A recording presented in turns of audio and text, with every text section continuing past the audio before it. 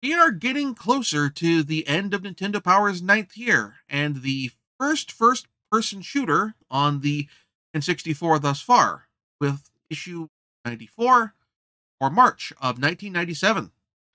Our cover game this issue is Turok Dinosaur Hunter, beating GoldenEye to the first-person shooter punch by a bit. In the letters column, we have a Letterman-style top 10 list based around Super Mario RPG, and we also have envelope art for 2 import RPGs from the Super Famicom, which we won't get until significantly later, and on different platforms. One Nintendo, but still different platforms. Tactics Ogre and Fire Emblem. In the power charts, we have no new entrants, but a bunch of returning games. Killer Instinct and Donkey Kong Country returning for the Super Nintendo, and Donkey Kong Land returning to the list for the Game Boy. We move quickly to our cover game, Turok Dinosaur Hunter. We have notes on most of the enemies, along with the best weapons for beating them, and notes on every level of the game, but not maps. Again, it feels like Nintendo Power's staff is still figuring out how to do maps of spaces in 3D games. Or I should say maps of three-dimensional spaces in general. This has less been an issue for things like Wave Race, where it's a three-dimensional game, but effectively a two-dimensional course. Turok, being the first-person shooter on the N64, at least as far as Nintendo Power is concerned, and the first-person shooter that you have to actively aim with on a console, is figuring a lot of things out. For example, while Doom had a fairly forgiving auto-aim, with the gun generally having to be just pointed in the proximate direction of the target, Turok doesn't. You have to have a much stronger level of precision. This is even more demonstrated by the bow, which, as with actual bows, has shots that arc. Having some degree of a targeting reticle would make this easier, and ultimately, later first-person shooters that require some degree of precision would provide some way to convey that information to the player, whether through crosshairs or iron sights or something similar. Turok doesn't have that. If I was using a mouse and keyboard, this might be easier, but I'm not, which makes things a bit of a mess. Adding to the issue is the fact of how the N64 controller works. By default, I am aiming with the analog stick and moving with the C buttons, which means I'm working against my muscle memory from years of console first-person shooters, where I am moving with most modern first-person shooters, you move with your left hand and aim with your right. By contrast, on N64 controller for Turok, you are moving with your right hand and aiming with your left. And using something like the Tribute 64 isn't going to help you here, because the analog stick is also on the left side of the controller.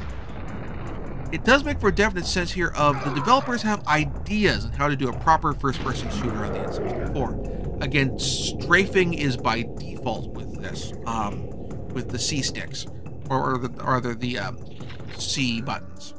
And so they're getting close to mapping the controls and understanding that you're going to want to strafe more than you want to look left or right or outside of aiming. But they're not quite in that sweet spot yet for what we'd expect for a proper console first-person shooter. Now, we've had some sports games before now, but we have our first EA sports game with FIFA Soccer 64 with a whole bunch of general gameplay notes. So, I played FIFA 64 using the simple controls, since that's what I could find a write-up for, as there was no configuration of the controller in the game itself. So keep that under advisement.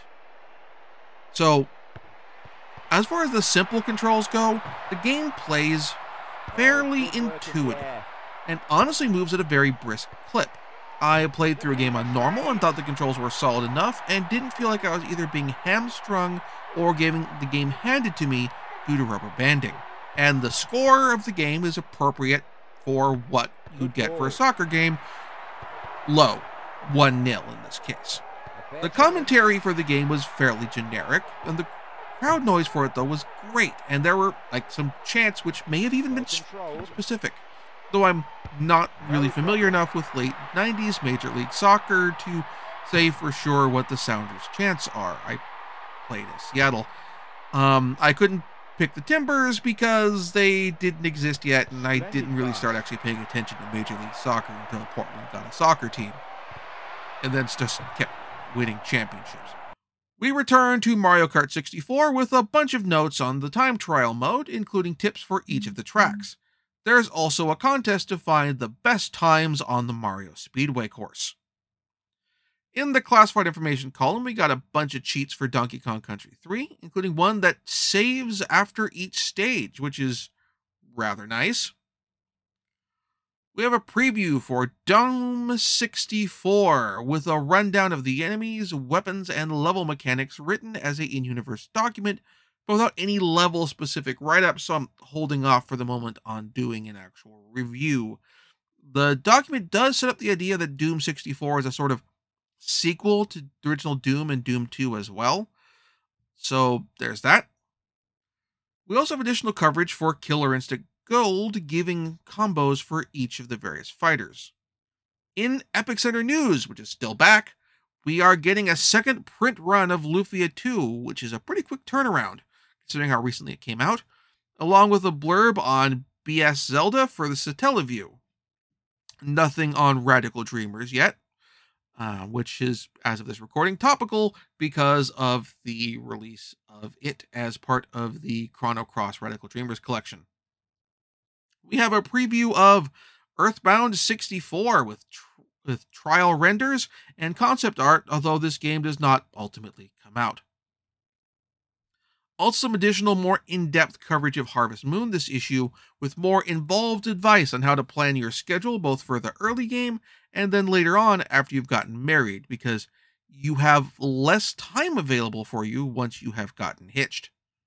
And in the Epic Strategy column, we are revisiting Earthbound with a whole bunch more tips for the Super Nintendo game, the one that is actually out at this time and is currently available as of this recording on the Nintendo Switch Online.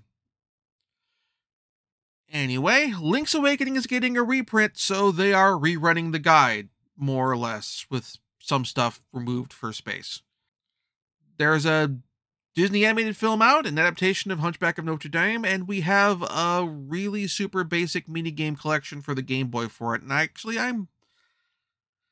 I know this is a fairly light issue, but I'm giving this a miss because this is actual shovelware, and it's actually super disappointing considering the Disney track record, even for the movie licensed games up to this point, has been rock solid. Ay. Anyway, the big thing this issue, though, is the 1996 Nintendo Power Awards, and we have the ballot and nominees. So, as is normal, it is time for my picks for each award. So, I'll just gotta lump the ones together under the ones that are for multiple nominees under the awards that I'm picking them for. I am choosing Shadows of the Empire for Best Soundtrack and Best Graphics. I really like what they did with some of the level environments there, especially for the train levels. And also Best Transportation with the speeder bike. And Seeker Missiles for Best Combat Item. And, well, Imperial Stormtroopers for Best Baddie. I'm voting for Lufia 2 for Best Story and Best Ending. Very emotional and particularly how it ties into the first game. And honestly, Best Super Nintendo Game overall. Mario 64 is my pick for Best Challenge, Best Play Control, and Best N64 Game. And Mario's Backflip under Coolest Move. I think this is probably one of my preferred executions of the backflip, especially compared to how it shows up in the new Mario Brothers games. And the Crying Baby Penguin for Most Annoying. For Most Innovative, I'm going for SimCity 2000. It's a very decent execution of the game, and it's very clear how much they're trying to push the Super Nintendo to its absolute limits. I do wish the game had supported the Super Nintendo mouse. And Tetris Attack for Best Multiplayer and Easiest to Learn and Toughest to Master. Madden 97 for Best Sports Game. Not the options there weren't great. Street Fighter Alpha for Best Fighting Game is one that really, speaking of games that push the Super Nintendo to its limits, does a really great job there. The That's Gotta Hurt award goes to for Baraka's Fatality for Mortal Kombat Trilogy.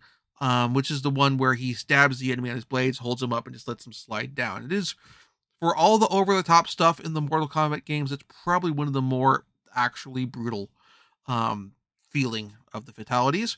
Best hero goes to Kirby, and best Game Boy game goes to Kirby's Black Ball. Super Mario RPG gets funniest game and worst villain for Smithy. We didn't really have much of a better options, unfortunately, for the RPG villains. Anyway, Beat the Boss column is next, and speaking of Super Mario RPG, we have strategies for all of the bosses in the game.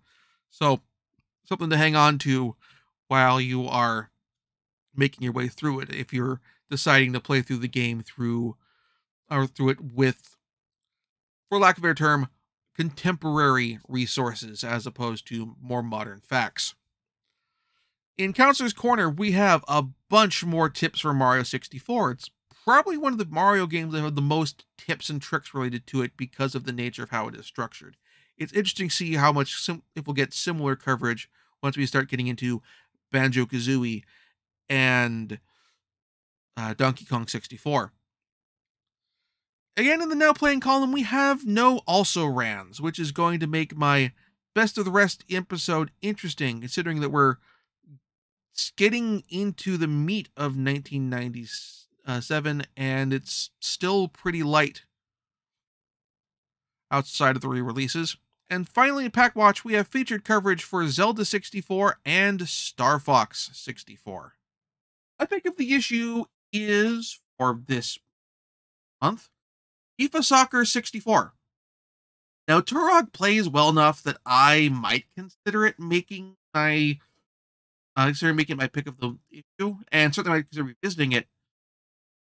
But I didn't bring this up in the review portion because this is very much a me thing. I got motion sick. It took a while for me to get motion sick. I made it through most of the first level before that happened. And it's not something that's unique for Turok. Lots of first-person shooters from around this time, even Doom, motion sickness. But that point did come, and that makes it something where, like, I really wholeheartedly recommend it for that reason. And honestly, like, FIFA Soccer 94, it worked for me a bit more. It also leads to the other thing, as far as we're recommending the N64 version of Turok, is there are PC ports of Turok now. You can play this game with a mouse and keyboard and adjust all sorts of settings and field of view, that sort of, have it in 16:9 as opposed to 4:3 on stuff. So, and even the ability possibly to save whenever, which gives it an additional edge over the original console release. I think even that the PC port has gotten console versions on, like, Xbox, on the Xbox platform, and possibly PlayStation platform, which again gives the opportunity to hit with a dual analog stick, having moving and firing work the way you muscles expect it to, with movement on the left side, aiming on the right side, as opposed to other way around on the floor control. So ultimately, those options are available, and probably a better way to do it, all things considered.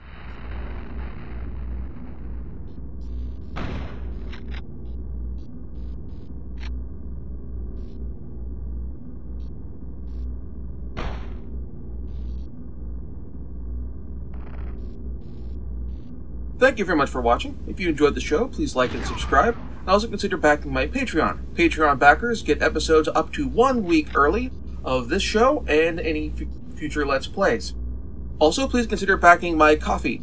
Tossing me a few bucks also helps support the show, and it's not a monthly obligation or anything like that.